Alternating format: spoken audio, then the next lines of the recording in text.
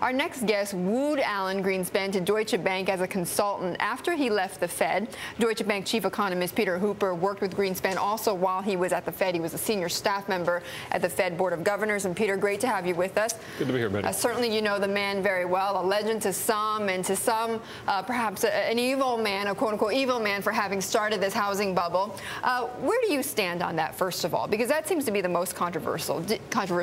Should he or should he not take the blame for keeping interest rates low and stoking this housing crisis? Well, Betty, I think Alan Greenspan got perhaps a little bit more credit than he deserved during the boom years, and he's probably getting a little more blame than he deserves during the down times here. I think he's right that monetary policy was not the root cause, but it certainly was a factor that helped to abet the whole crisis, to get the housing bubble really moving. And you say one of the big factors is the banks themselves, right? The lenders themselves. There were many factors here. He's right that the big inflow of capital from abroad, the global saving glut, the very low level of long-term rates as short-term rates were coming up was a key factor. Okay, but there were many causes of this, many factors certainly contributing significantly to the bubble.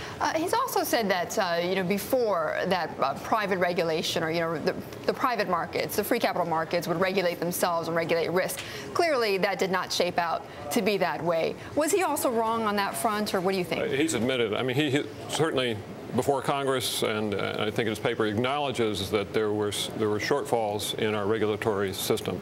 We were overconfident in terms of how much capital the banking system had. It looked well capitalized, given the kind of economic trends that had been in place for several decades. Yeah. This was, as he said, this was a very unusual crisis, and right, something we were once in a lifetime. We were not prepared for this. Some of the solutions he's put forth includes raising the bank liquidity requirements to something like 14% of assets. That would help prevent another type of Lehman catastrophe. Is that something that you think is doable and is correct? Well, I think raising bank capital is a very important part of how to respond to this crisis and how to try to prevent the next one, or at least reduce the chances. We have to be better prepared in terms of capitalization of banks.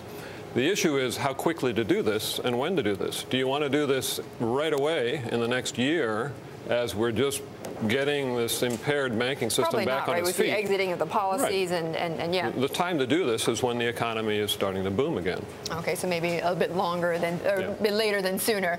Okay, Peter, thank you so much for joining us. Really appreciate it. Peter Hooper, Deutsche Bank economist.